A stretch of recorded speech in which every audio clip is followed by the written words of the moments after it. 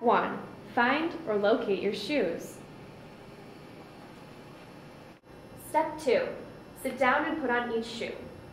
Do them individually so you do not become overwhelmed or frustrated. If for some reason you decide to stand up during this process, the risk of falling is present. This may result in a trip to your local hospital without your shoes. Step 3. After putting the shoe on the proper foot, firmly grasp both laces in separate hands and pull tight. Step 4. Overlap laces to make an X. Pull one lace under the other and pull tight. You have now completed the first half. Congratulations! If this wasn't confusing enough, it is now time to finish the process. Step 5. Make a loop with your right lace while holding the other lace in your other hand. Step 6. Wrap the left lace over the right loop. Step 7. Proceed to placing the left lace partially through the hole, creating another loop.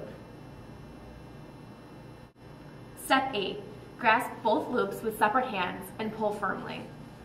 You have completed the standard shoe tying. If you wish to double knot the shoelaces for greater untying protection, you may do so. This is beneficial for longer laces, which may or may not provoke trippage.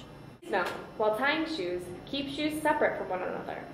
Hopefully, this will eliminate tying your shoes together. Also, if for some reason you struggle with the shoe tying process, you can resort to a different type of shoe. For example, the slip-on or UGG boot.